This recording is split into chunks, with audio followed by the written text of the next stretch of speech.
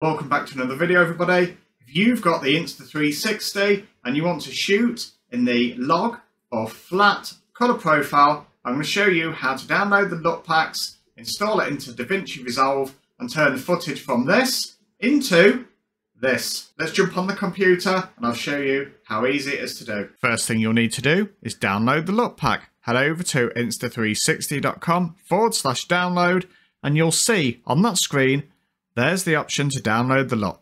Left click on it and the download will be completed. The next part of the process is to install the LUT packs into DaVinci Resolve.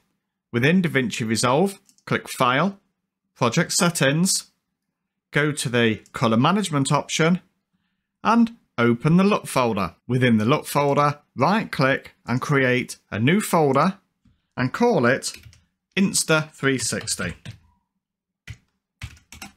Within this folder, select the appropriate LUTs for the Insta360 device that you have, be it the X3 or any of the other series. Copy and paste all of the .cube files into the newly created Insta360 folder.